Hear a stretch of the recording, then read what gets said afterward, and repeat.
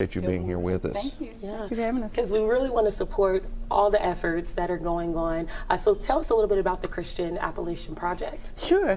Christian Appalachian Project has been around since 1964, and our disaster relief program actually started after Hurricane Katrina. Went down to help with Katrina and just saw that there was a need, and of course see many needs here in Eastern Kentucky, where we serve. With flooding, a lot of flooding, and now more recently with tornadoes as well, and just saw that need, and so now it is a full-time program for us.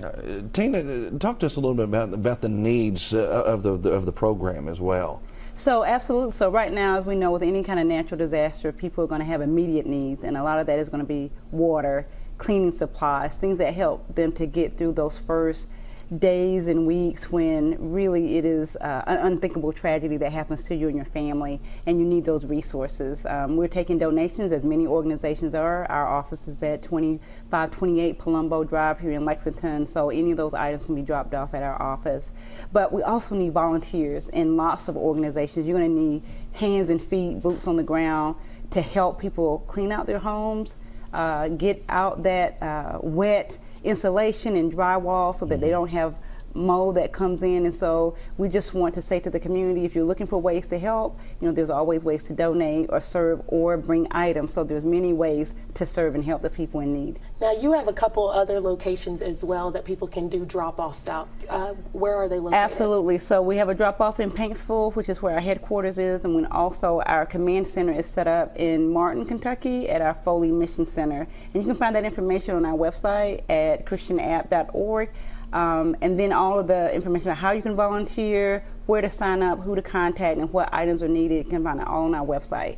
And you were talking about cleaning and getting down there and boots on the ground. What people don't realize is for the homes that maybe weren't taken down the river or off the foundation, there's feet, literal feet of mud inside these homes. So it's a desperate need, right? Absolutely. So listening to you talk about going out and seeing it firsthand, it just breaks your heart, because it's not just that they lose the ability to be in their home. You're right, you come into a home and everything is covered with mud, or your personal items, your photos of your children, your mementos from your family is down the river in the creek bed or spread out for miles and miles from your home. And so what volunteers are able to do, many times you're just overwhelmed with the sheer enormity of the disaster, and having volunteers to come in and help you do the work that maybe you can't do by yourself. You think about your whole first floor of your home, or maybe it's the water has gone up to the second floor of your home. You just need people to be there. Sometimes you just need the presence